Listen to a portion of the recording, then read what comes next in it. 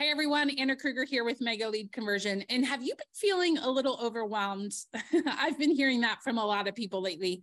And I think it's because we're working a lot harder in real estate right now to get the same results we were previously. So it is normal to feel overwhelmed. So today we're going to talk through how to know when you're overwhelmed and then what to do about it.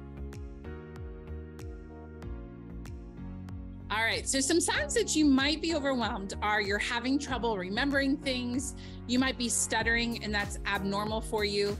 You also might be having trouble making decisions or you're emotionally triggered. So you are having an emotional response to something that's inappropriate for the situation. All of these can be signs that you are just straight up overwhelmed.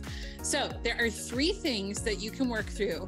3 simple questions that can help you move from overwhelmed to organized. And usually this takes 15 minutes or less.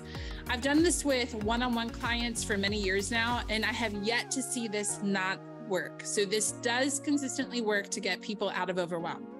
All right, so step number 1, it's called brain dump. And the question you're gonna ask yourself is, what's going on?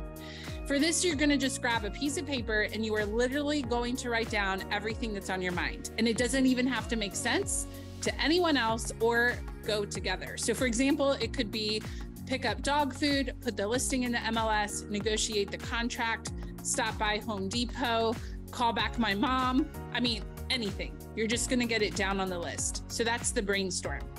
Step number 2 is you're going to prioritize. And the question for this one is, what really matters? So number 1, what's going on? Number 2, what really matters? What I find helpful is to put things together. So for example, if I have 3 separate items that really are all just go to the grocery store, those 3 items become 1. So for example, you might put 15 items on your list. And in step number 2, you're going to narrow it down to maybe 8 because some of them go together. So step number 2 is you're going to prioritize, starting by clumping things together and then just ranking in order of importance. A funny side note, a lot of people will add, go to bed on time when they're prioritizing. So they will add an item and then go to bed on time. Really helps. So step number 1, what's really going on? Step number 2, what really matters? And then step number 3, you're going to then ask yourself, well, what am I going to do about it? And you have 3 options. Number 1 is you're going to dump it. And that basically means get it off the list. You might have a fantastic idea that is not necessary to get done. And you're just going to dump that off the list. Maybe forever, or maybe just for right now. But either way, you're going to get it off the list for right now. The second option would be to delegate it. So ask yourself, well, who could help me with this? And you're going to delegate it to someone else. And by the way, maybe it means you hire a high schooler that you know to rake the yard. Yes, find people that can do some of this stuff for you. And then number 3 is do. So anything that you have not dumped off the list, delegated, you are now going to do. And that's a matter of just pull it up on your calendar and stick it in there. Most of the time when we do this activity, by the time you get down to the do list, we realize when you clump things together and you put them in the calendar, they really would not take as long as you would expect. So usually at the end of this activity, people are reporting that they feel so much better. So again, the 3 steps. Number 1, what's going on?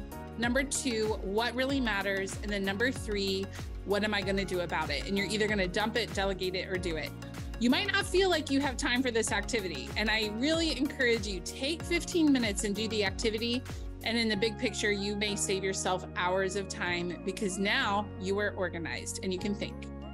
All right, well, we teach this kind of stuff in the class Mega Lead Conversion. We teach mindset, not just how to talk to people.